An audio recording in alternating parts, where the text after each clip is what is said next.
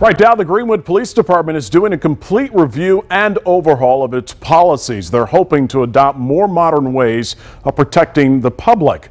Fox 59's Zach Myers is showing us this afternoon how the department is working to answer the call for social and justice reform. It's approved. And Greenwood Police Chief Jim Eisen says his department is answering the national call for police reform. We're trying to get ahead of that curve and be proactive in it. For the last few months, Eisen and his training officers have been working with a California public safety company to examine all Greenwood police policies and change those that need a modern update. Our profession is under the microscope. There's no secret. Not only, the public's looking at how we operate, the lawmakers are looking at how we operate. While Eisen can't give too many specifics yet, he says revisions already include everything from use of force to evasive driving, even dealing with foreign nationals.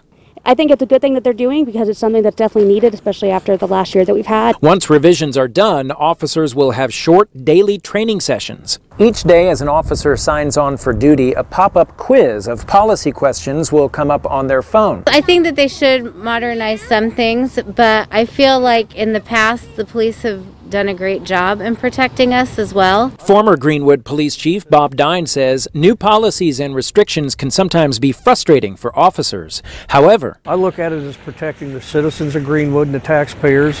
I look at it as protecting the police officers and the police department itself. Chief Eisen says officers throughout the department do have input on the revisions, which will likely involve more than 150 policies by this summer. This not only protects the community, but it protects our officers, it protects the agency, it protects the city. In Greenwood, Zach Myers, Fox 59 News.